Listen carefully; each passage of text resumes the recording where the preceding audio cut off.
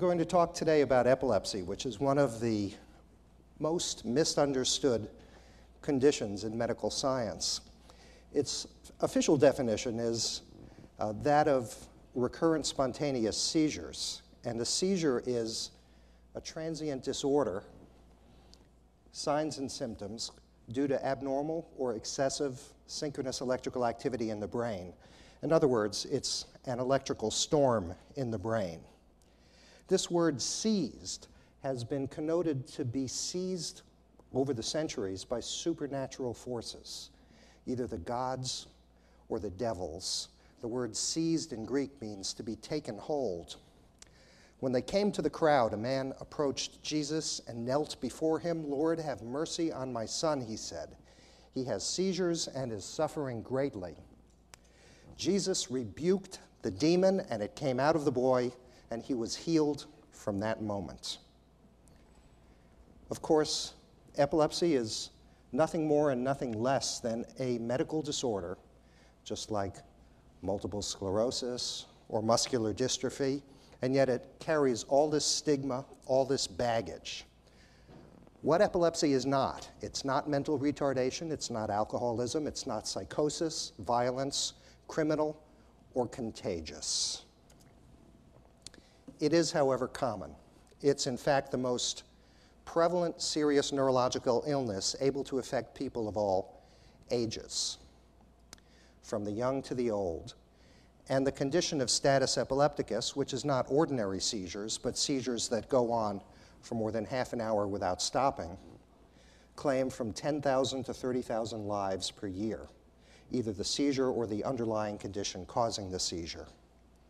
Epilepsy has onset peaks in the young and the old, and should you be fortunate enough to live to age 75, which I hope most of you will be, you will have a 10% chance of having at least one seizure in your life. This is a common condition. Because of the stigma, people do not wear it on their sleeve for everyone to notice. Many famous people are said to have epilepsy. Of course, how can we really know about some of these? It's an interesting list with a story behind each one. But about 1% of the world's population has epilepsy. It occurs in U.S. Supreme Court justices, and perhaps of more interest to those of us here at Stanford, it occurs in Stanford quarterbacks who just had a seizure a couple of days ago, the first one, and therefore will be missing the Saturday game with USC, which I'm sure we would have won. So epilepsy is far from being a solved problem. Those people with seizures who respond to old-time existing medications are about 1 out of 2. Then those who are responding to new medications, and there are new ones coming all the time, is about 10%. About 5% of people are candidates for brain surgery to attempt to cure the epilepsy, to remove the seizure focus, the part of the brain from which seizures come. I'll say more about that in a little bit. And then about 1/3 remain uncontrolled no matter what we do.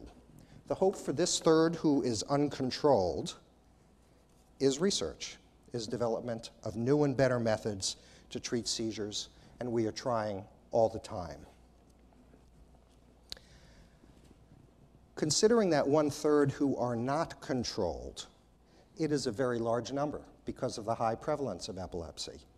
So it is a greater number than people with all brain tumors, primary and metastatic, plus all multiple sclerosis, plus all muscular dystrophy, plus all Guillain-Barré, plus all Lou Gehrig disease put together.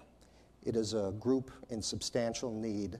Life is no fun with uncontrolled seizures or substantial toxicity from seizure medications. Those who are not controlled or who are not feeling well on their medications, those who have a poor quality of life because of seizures, should be evaluated at a comprehensive epilepsy center where there can be outpatient clinic evaluations, various tests, if necessary, hospital admissions to control the seizures, video EEG monitoring, sometimes, for that approximate 5%, epilepsy surgery, psychosocial support, and neuropsychological testing, and education and research. Most big cities do have 1 or 2 comprehensive epilepsy centers these days. Stanford certainly has been one for a long time. Now, we go to a little about what I teach my medical students and my residents. When I see a new patient in clinic or in the hospital who might have epilepsy, I go through a series of logical steps. The first one is to consider whether a person is in fact having a seizure, because everything that goes bump in the night or the day is not necessarily a seizure. We'll do these points one by one. There are many imitators of epilepsy. Some of them are medical, some of them are neurological, and some are psychological. Fainting spells, which medically are called syncope, can drop a person to the ground and look like seizures, as can heart irregularities, low blood sugar, low oxygen, mini strokes, migraine with confusional episodes. Migraine is not just a headache. Sleep disorders such as narcolepsy, people who fall asleep inappropriately may be thought to have seizures. Dizziness, movement disorders such as tremor, tic, dystonia, which are abnormal posturing, have been confused with seizures. And then a variety of psychological events can look like seizures, including those called pseudo-seizures or non-epileptic seizures, which are, in my view, a type of cry for help, not faking a seizure, but stress producing something that looks very much like a seizure. I've had people who've come to me for epilepsy surgery after years of uncontrolled epilepsy who have never had epilepsy at all, but have had one of the imitators. In medicine, it's always good to start with a proper diagnosis. And the diagnosis in epilepsy is not high-tech. It's to start with a good story for something that sounds like seizures, an alteration of sensory or motor function, behavior, or consciousness, punched out in time with a clear start and a clear finish, a time course lasting 5 seconds to 5 minutes, reasonably stereotyped, meaning the same from event to event, rarely triggered. If Johnny has a seizure every time his brother Jimmy grabs his toy, it's not epilepsy. It's a behavioral event. Although some seizures can be triggered by some things, flashing lights, for example, can trigger seizures. And it is then not one of the imitators of epilepsy that I just mentioned. The physical exam, which is so important in most parts of medicine and in neurology in general, is important but relatively less important in the diagnosis of epilepsy because epilepsy is so much into the story. I argue to my medical students that the most important tool that they have to examine people with epilepsy is the telephone, so they can call someone who's actually seen the episode and get a good description. Occasionally, something shows up on the physical examination that points to a part of the brain that's injured, a toxicity of medication, or a clue to some genetic or hereditary disease that might be causing seizures. But it's not as important as the history. Among tests, the most important test is the EEG, electroencephalogram, brainwaves. When we do an EEG on someone, we look for spikes. These are spikes, and the way we lay out the wires on the head according to standard nomenclature, with odds on the left and evens on the right, this is on the right side of the brain. This whole screen is 10 seconds in time for brain voltage, brain electricity, and these are so brief that the person would not feel them, but they reflect synchronous abnormal firing of the neurons for a fraction of a second, and they mark a part of the brain that might give rise to seizures. Now, if those spikes or abnormal brain rhythms persisted for a longer period of time, such as we see here, going on for about 5 seconds or more, then the person would have symptoms and they would start to have what visibly would be a seizure. The nature of the seizure would depend upon where in the brain the abnormal electricity was. If it occurred in a motor area controlling the right arm, there might be twitching of the right arm. If it occurred in visual cortex, there would be visions, seeing things. If it occurred in parts of the brain that had to do with memory, there would be confusion or sometimes strange, forced, abnormal memory in that part of the brain. is linked to emotionality as well. So you can imagine when someone has unexplained, spontaneous emotional sensations and forced memories, how in old years when epilepsy wasn't understood, how some of these folks would get locked up in a mental institution for their seizures. It still probably happens today, although thankfully not as much. We can study these seizures in an epilepsy monitoring unit, video EEG unit, where we look at the image of the event and correlate it with the brainwave activity. It sometimes helps us to make a diagnosis where one was just not clear from the description. So epilepsy or an imitator. And then the next question is, if a seizure, what type? There is a complex tree of different types of seizures, but the main branch are those that start partially, which is a synonym for focally, in one part of the brain. And you will see this as starting in one part of the body. The generalized seizures start all over. If we're looking at the brainwave pattern, it lights up like a Christmas tree, right and left, front and back, and the body is moving and stiff all over. And typically there would be unconsciousness from the beginning. In these, there might be time to get a warning, which is called an aura, whereas generalized seizures, it's typically out like a light. Now, if we look at the next division, among the partial seizures, they are simple and complex. Complex doesn't mean complicated. It means there is loss of consciousness, awareness, or memory. If a person becomes confused with a partial seizure, it's a complex partial seizure. If the person's saying, "Doc, my hand's twitching. It's been doing this for a couple of hours. It's annoying. Can you get it stopped?" That is a simple partial seizure. There's no alteration of awareness.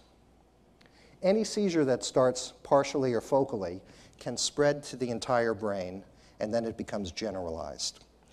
If you have a seizure deep in the temporal lobe, one of the 4 lobes of the brain and the most seizure-prone part of the brain, when the seizure starts and is localized to the temporal lobe, a person might just feel funny feelings, déjà vu, I've been here before, odd memories, odd emotionalities, even GI sensations, nausea, rising sensations. These are common focal seizure symptoms in the temporal lobe.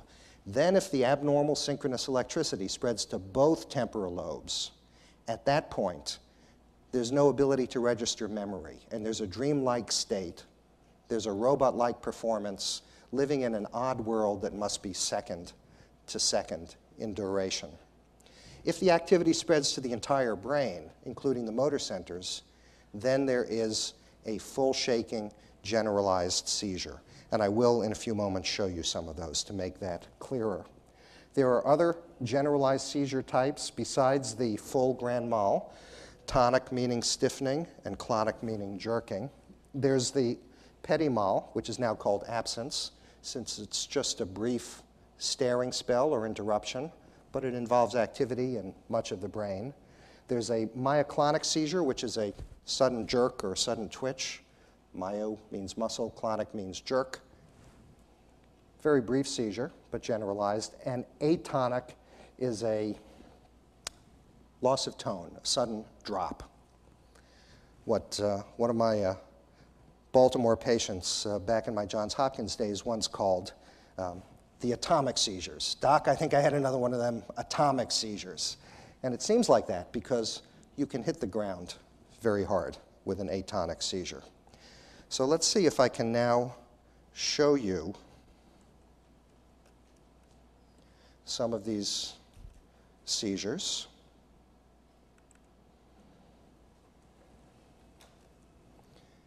And I emphasize 2 things. One is all of these are with permission to be shown in public. And second is seizures can be upsetting to watch, but I think it's important to see the nature of the beast, what we're fighting. First would be the simple partial seizure.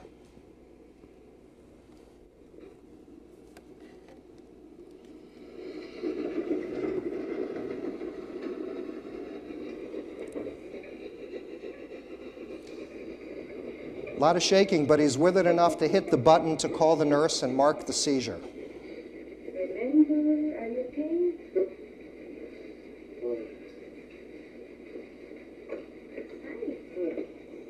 He can respond and answer. He's fully with it. Simple partial seizure. He had surgery on the small area of the brain, and his seizures are now gone. Baseline. So keep talking and talking until you can talk. You know, very interesting. But we know we need to let the patient alone. Notice the hand. Your seizure is still. That's called an automatism. Put the button. Automatism, automatic activity. Can you talk fast? Ask a question. What is your name? State your name. Tell me your name.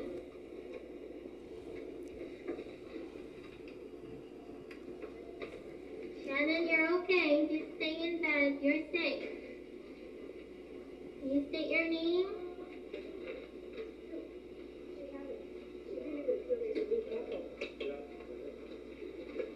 State your name, Shannon. She worked in a care home for the elderly, and while she was putting on an apron around an 80-year-old woman, she had a seizure, and she was struggling and pulling on the apron.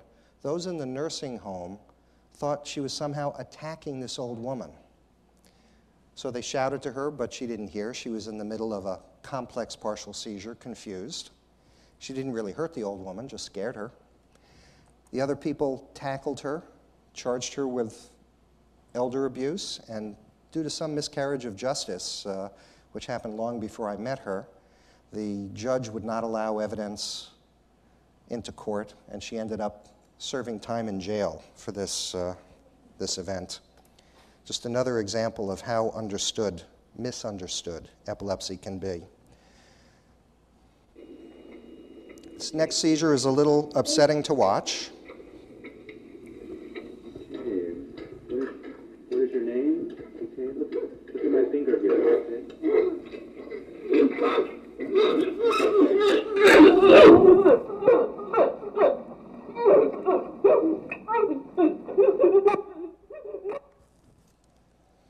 That was a tonic-clonic seizure, the most violent form of the seizure.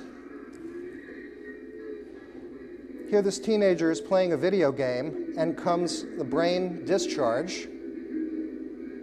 He stops pushing the buttons, head nodding a little bit. You can see the high voltage storm. That was a petit mal seizure or an absence seizure.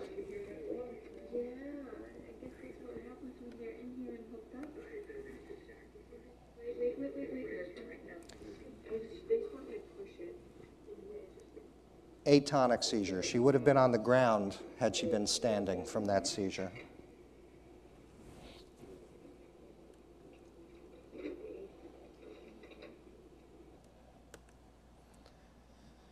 Those are the main seizure types. There are others, and there are many, many variants. In fact, no two people have exactly the same type of seizure because no two people have exactly the same type of brain.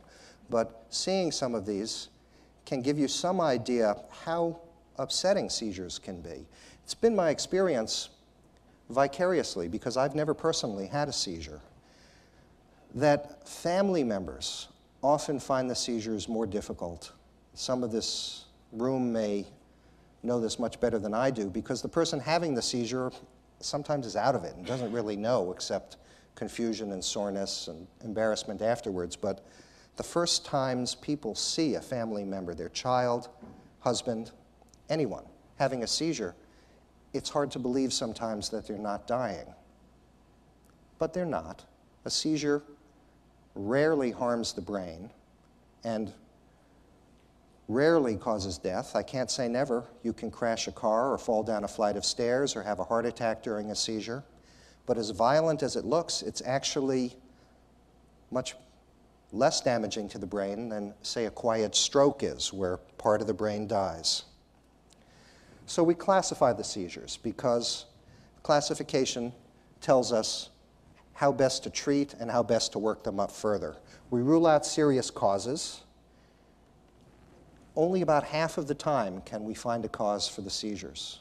As our neuroimaging is getting better, it's getting higher. It might be 60% now, whereas it was 30, 40 when I started training. And soon it will be 90, 95. But some of the injuries to the brain that cause seizures are microscopic, and we just can't see them. That virus that got in when you had a headache and a bad flu and couldn't think may have left a scar. The head trauma that you didn't think was significant might have been. Or a genetic condition that's changed the chemistry of the brain, which we have no way yet to image, is causing the imbalance between excitation and inhibition. So we look, and MRI, which is a brain imaging technique, is the most serious way to tell whether there is a structural problem or whether it's likely a genetic, meaning a chemical cause, because seizures can be caused either by nature or by nurture. The causes are different in different ages. I'll let you look at that list. I won't read them all. Idiopathic means cause unknown, although it's also been suggested that it means doctor is an idiot and the patient is pathetic. This MRI shows a common cause in society, which is head trauma causing seizures, with this scarring in the frontal lobe where there was a coup, contra coup, where the frontal lobes bumped against the inside of the skull with trauma. This is the signature injury of the Iraq War, and there are more and more people who are going to have seizures coming back from Iraq with head trauma. Here's evidence of an old stroke. Strokes can cause seizures. Here's a blood clot, a hematoma, pressing on the brain. That can cause seizures. Here is an abnormal blood vessel called a cavernous angioma, a little raspberry-like varicose vessel in the brain. Here's a brain abscess, an infection in the brain. Here's something that many of you may not have heard of, but it's an important cause of seizures, a dysplasia. It is a nest of brain cells that during development got off at the wrong elevator stop. They were supposed to migrate all the way from the fluid-filled ventricles to out here where you see this gray rim of cortex, but they in fact stayed deep in the brain, and brain cells in the wrong location are prone to cause seizures. Here is what everybody fears when they first have a seizure. Fortunately, it's rare, and that is a brain tumor causing seizures, a glioblastoma multiforme, in this case a malignant brain tumor, but benign brain tumors also cause seizures. So should someone you know have a seizure, it's a relatively small likelihood that that it is a brain tumor. It probably isn't. And even if it is a brain tumor, most of the time it's not a malignancy. So I want to be careful not to scare the public into thinking seizure, brain tumor. It's not the usual link. The next task that we have in the clinic is to choose a suitable medicine. We have about 20 medicines available. They have different profiles of side effects. Some people tolerate certain types of side effects better than others, and some seizure medicines work a little bit better for different seizure types. How can we pick our pills? This is one method. This is the unblinded, single-tailed method statistically of picking pills. This is from an old issue of the Stanford magazine. We have, in fact, a long history of medications for epilepsy. Starting back in the 1850s, the first effective medication was bromides.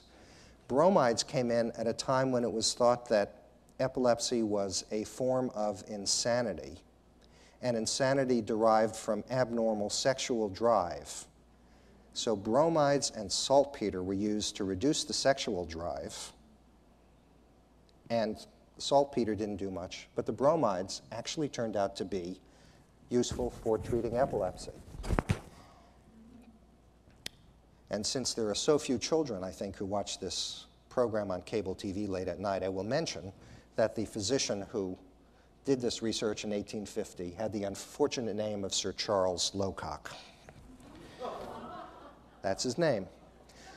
Then, in 1912, came in phenobarbital, which was introduced as a long-acting sleeping pill and also turned out to be useful for seizures.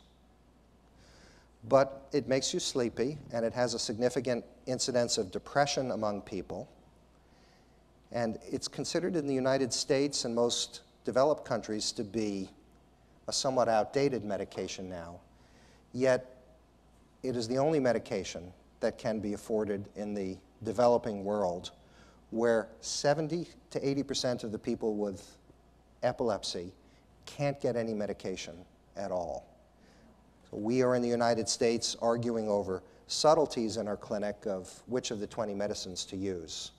But sadly, in most of the world, not possible for them to get any medications.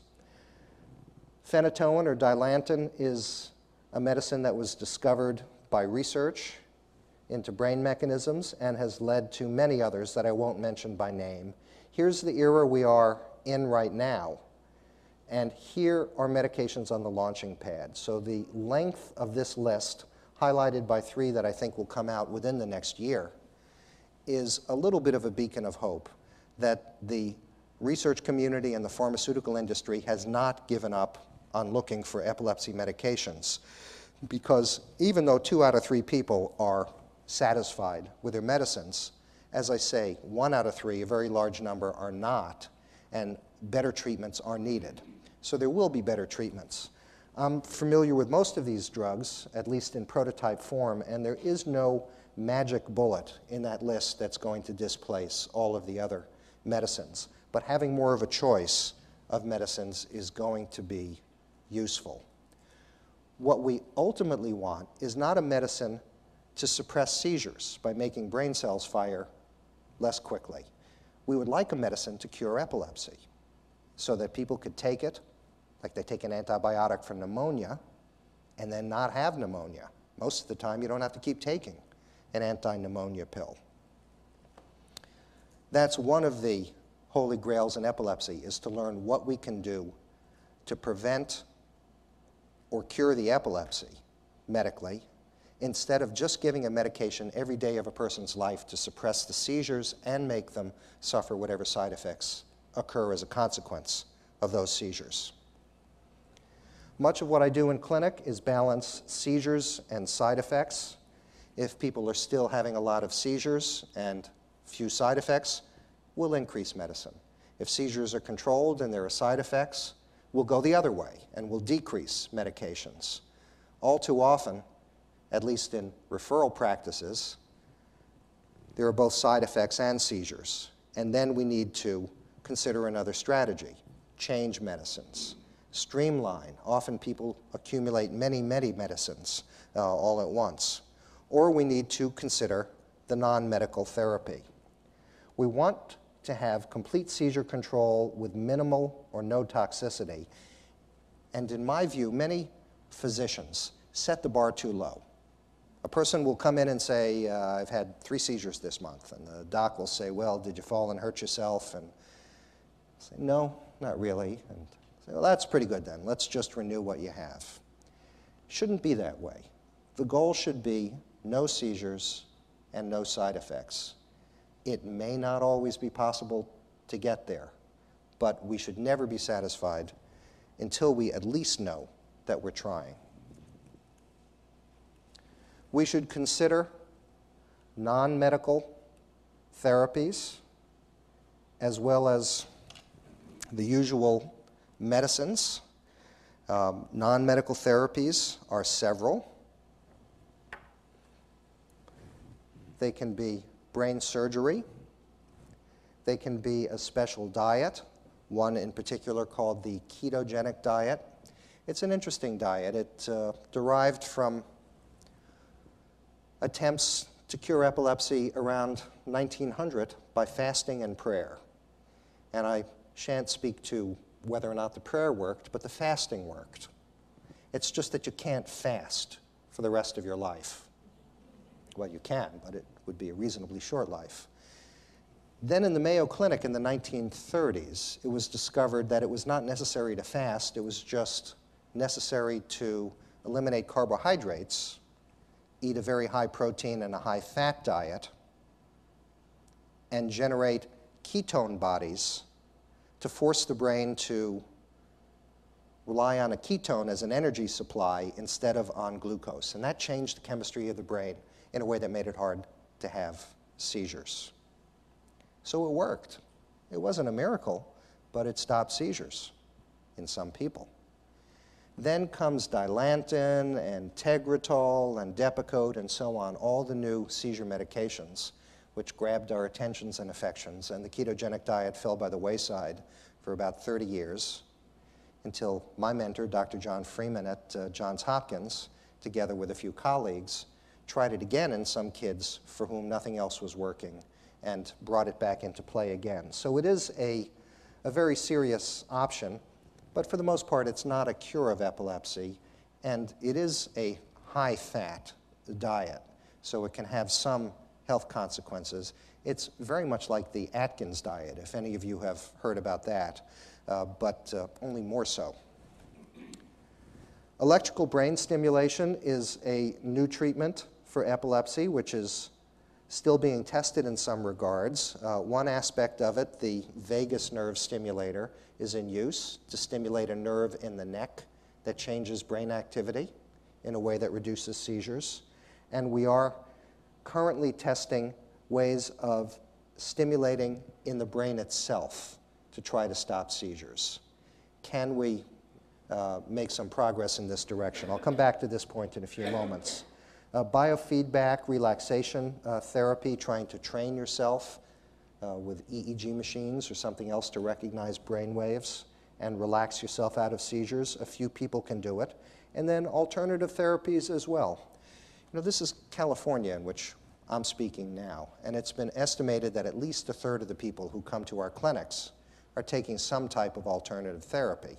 They may not tell their physician about them unless we ask, and it is important to ask because some of the alternative therapies, whether they work or not, are drugs, and will have drug interactions with the other medications. So I do encourage my patients to tell me about the alternative therapies, but unfortunately I can't often tell them to what extent they are effective or dangerous because data often are lacking. Let me move now to epilepsy surgery. This was perhaps one of the first epilepsy surgeries done. This is a Treffen hole in a skull, estimated to be 100,000 years old, in a museum in Berlin. When I showed this at one talk, someone in the audience asked me if the surgery worked, and I was able to say this patient has not had a seizure for 100,000 years, which is much more effective than anything I've done in clinic. These were made to let demons out of the head. And of course, they're not effective for epilepsy. This is the largest operation that you will ever see for epilepsy. This is a hemispherectomy, which means that approximately half of the brain is removed to stop seizures. It's an operation that is quite effective if someone has a very damaged half of the brain that's causing nothing but trouble, but you can imagine that we don't do it too often. I recall one circumstance where we requested permission, insurance clearance for a hemispherectomy, and the insurance company came back with a letter saying that they were going to give permission, but they wanted us to know up front that they were only going to approve one for this patient. They didn't want us coming back asking for another one if this one didn't work. Most operations are much more limited. You can see the thumb tip. This is a partial temporal lobectomy. The temporal lobes on the side of the brain are the most seizure-prone part of the brain, and this is the site which is most often operated on to cure epilepsy. A piece removed about like that, which has deep structures that are very prone to seizures, including the amygdala, Greek for almond, and hippocampus, Greek for seahorse, which it rather looks like in anatomical cross-section. But hippocampus is very much involved in memory processes. Amygdala is very much involved in emotionality. So you can imagine there would be some price to be paid for taking these structures out. Although if your hippocampus and amygdala and surrounding structures are damaged, not working, giving rise to seizures that are invading the adjacent healthy brain, many people feel better, smarter, sharper after those are gone and the seizures are gone. And then in addition, there's the added bonus with seizure control. It's possible to reduce medications, which also makes some people feel quite a bit smarter, if it works. Seizures in other areas of brain, critical regions for motor, skin sensation, talking, comprehension, vision, we're much less likely to want to go in and operate to treat seizures in those regions. So seizure surgery is a good thing if it can't be controlled by medicines. Your quality of life is being ruined by your seizures, because some people don't mind them that much, and then it doesn't make sense to take the risk of surgery. And if your seizures all come from one part of the brain, which is safe for us to remove. Somewhere, someday, someone said we only use 10% of our brain. That seems ridiculous to me, although I do have days where I feel that's true. But in general, I think all of us are using all of our brain for something. However, we know from quite a few years of experience, there are some parts of it we can safely remove, and there are other parts we best keep our cotton-picking hands off of. And we usually know what those are. So when people have intractable, uncontrolled seizures, our hope is that their seizures come from one place and that that is accessible, which might make them a good surgical candidate. Still, being a good surgical candidate does not mean you have to have surgery. It's elective surgery to control the epilepsy. When the seizures appear to be coming very close to a critical area of the brain, for example, let's take this as a speech comprehension area, which it is roughly in most people on the left side if you're a right-hander, and the seizures are somewhere around here, we need to give the surgeon what I semi-facetiously call a cut along the dotted line approach. And we have to do brain mapping in order to know how to do that in that individual's case, which means in an ancillary surgical procedure done under anesthesia, we will put a grid of electrodes on or under the brain with these little contact points for recording. Those will record the seizures very close up and personal, but they also will allow us to do little 5-second buzzes of electrical stimulation to see if it interrupts talking or wiggling the fingers or any other cortical function that we wish to map. Here's how a real grid looks on a real brain.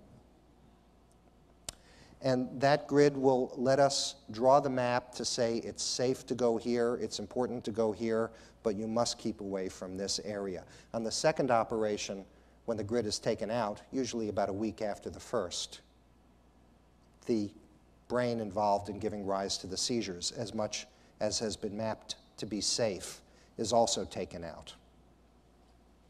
Now, most people with epilepsy don't need surgery, and most people with epilepsy surgery don't need grid mapping, but it is something that is available and allows us to do surgery when we otherwise couldn't.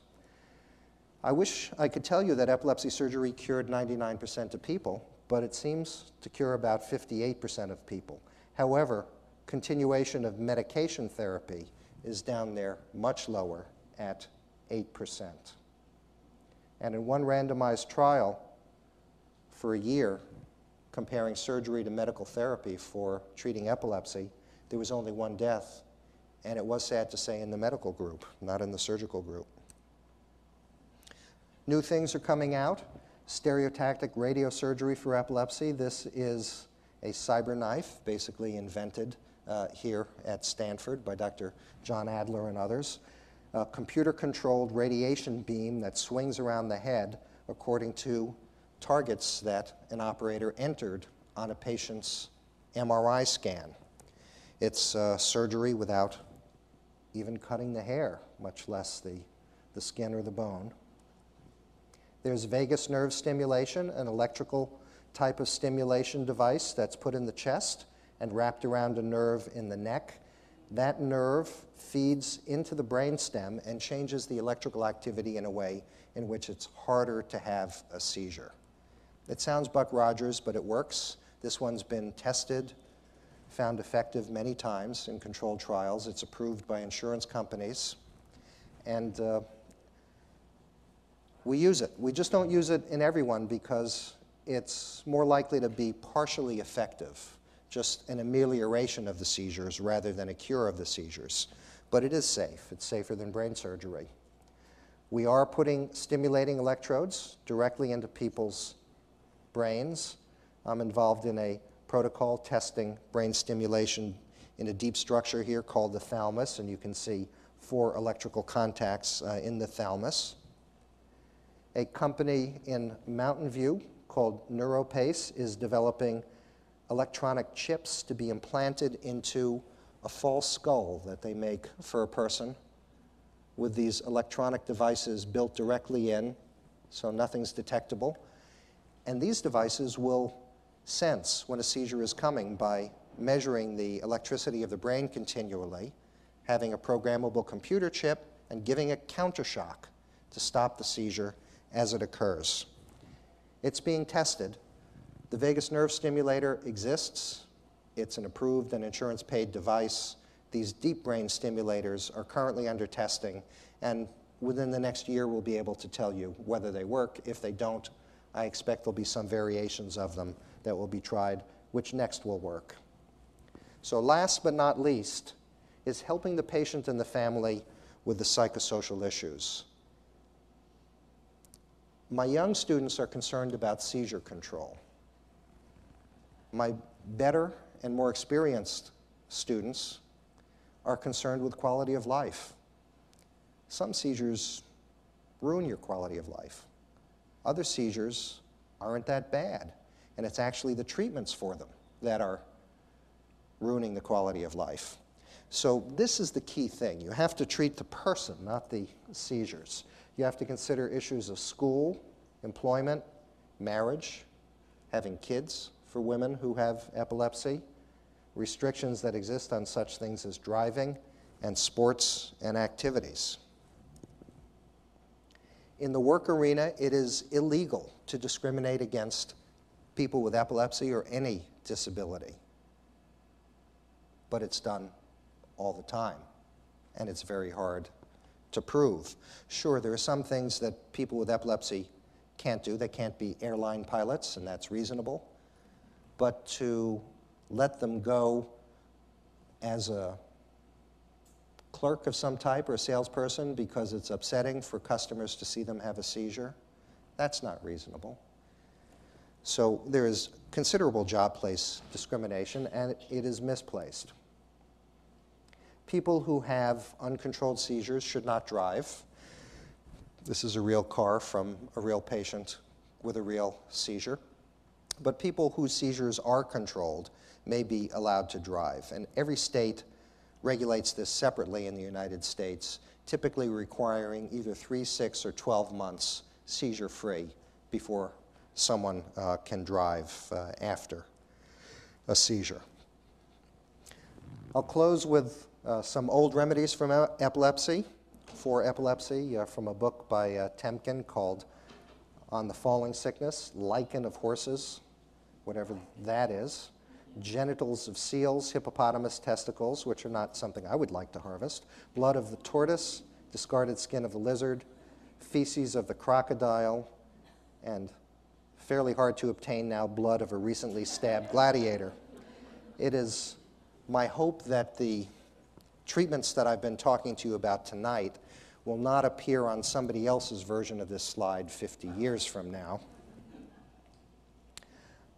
One of the keys, as I said earlier, for solving the problem of uncontrolled epilepsy is research. Research takes support, it takes funding. The funding engine has been, for the most part, the National Institute of Health, and to a lesser extent, various foundations.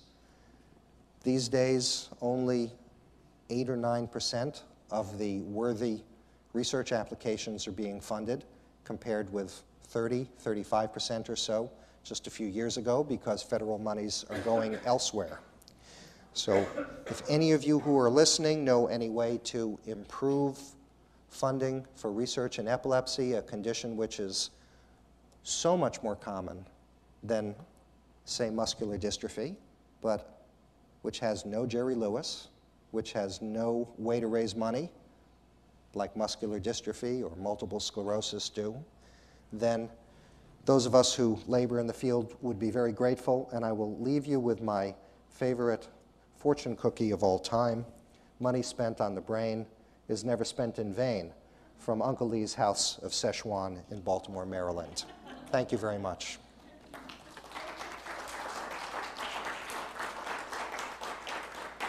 We can put the lights on. Dr. Fisher, are they still putting tongue blades when the person has seizures? The question is, are people still putting tongue blades when people have seizures? I hope not, because that's not the right thing to do. The correct first aid for a seizure involves just keeping somebody safe so they don't bang against things. It's fine to put a coat under the head.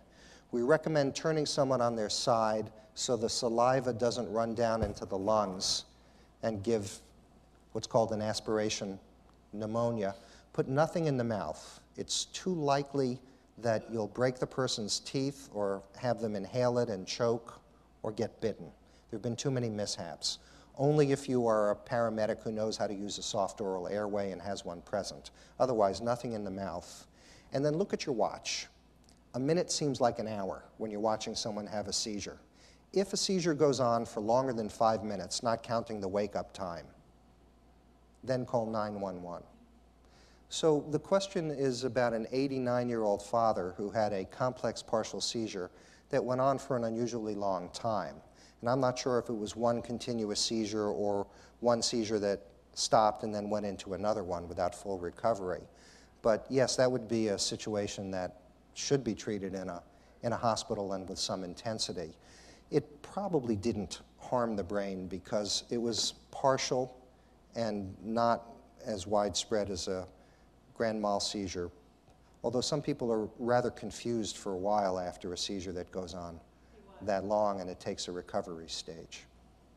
It makes the point, too, that epilepsy is not just something that happens in kids. It happens to people of any age, and in fact, among seniors, there's a second peak in incidence that occurs where it's very common for someone 75, 78 years old, never had a seizure before, here one comes for the first time. The question is, when I say a seizure is not harming the brain, how is it affecting the brain? It's making brain cells all fire at once in an abnormal synchronous activity. The normal activity of the brain involves a lot of independent chatter between just a few brain cells.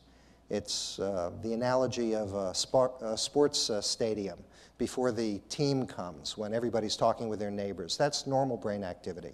The seizure is the wave or the cheer after a touchdown, where it's almost impossible to do anything else because of that synchronous activity. But when the activity passes, the nerve cells go back to doing their own actions again. If the brain exhausts its energy, or if people seem to be turning blue and not breathing well during a seizure, the seizure usually dies down because seizures require a lot of oxygen to keep going, and then the automatic brainstem breathing reflexes take over again.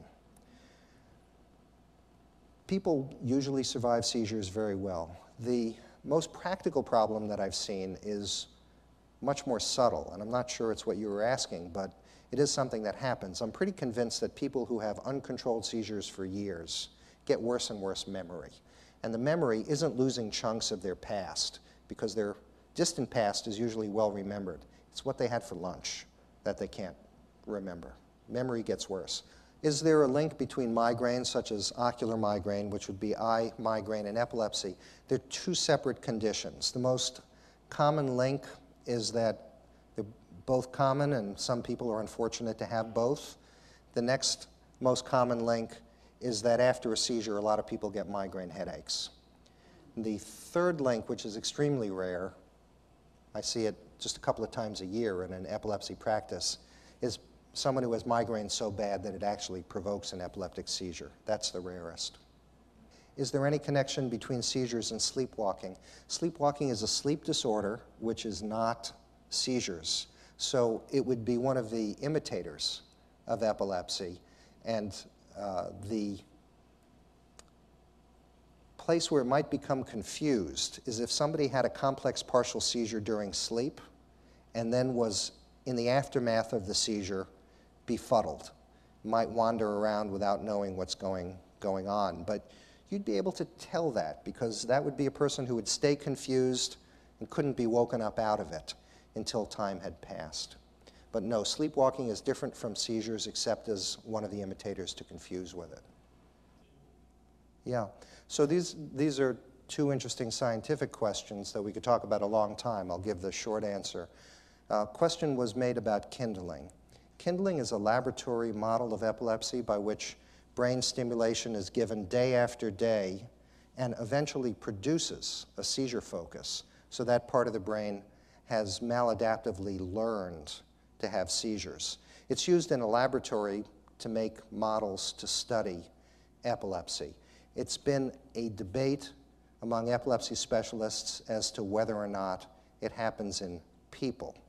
Probably can happen, probably doesn't happen very often, or epilepsy surgery wouldn't ever work because the seizure focus that we take out to cure the epilepsy would, over the years, have kindled foci in other parts of the brain that would live on their own, and that usually does not happen.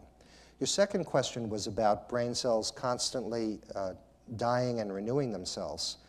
How I wish that were so. For the most part, you have all the brain cells you're going to have when you're born, and you just lose them.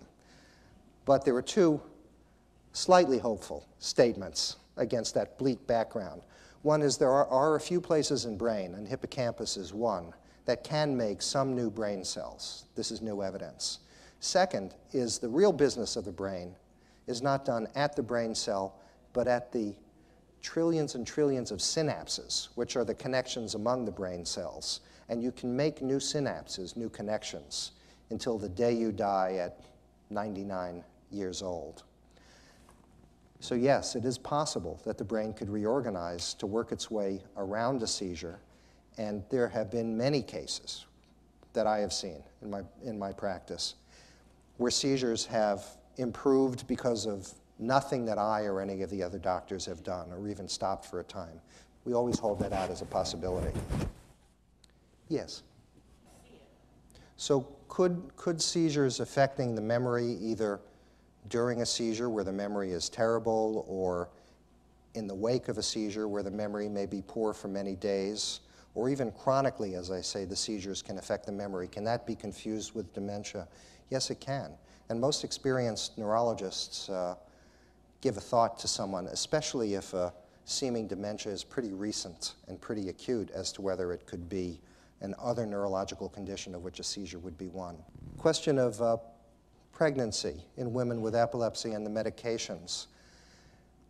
All of the seizure medications are potential teratogenic drugs. The baseline birth defect rate in the United States for any woman is about 1 to 2%.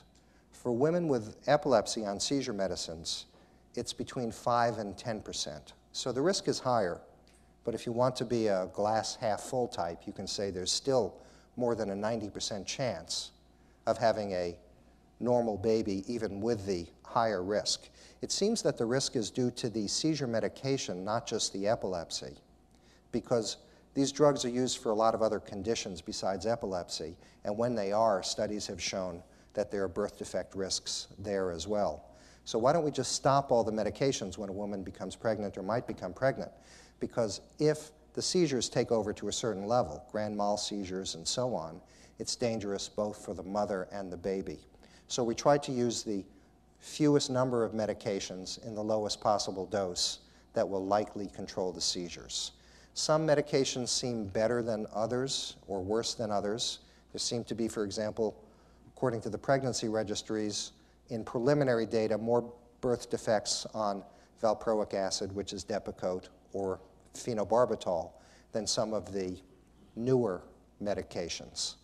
You mentioned breastfeeding. The seizure medicines do come out in the breast milk, but we think that the benefits of breastfeeding outweighs that, and we figure the kid's been exposed to those medicines in the placental bloodstream for 9 months beforehand, so might as well do the breastfeeding. How update? Depakote's still a very used and very valuable treatment for epilepsy. It's one of the most powerful, perhaps the most powerful medicine against certain types of generalized seizures.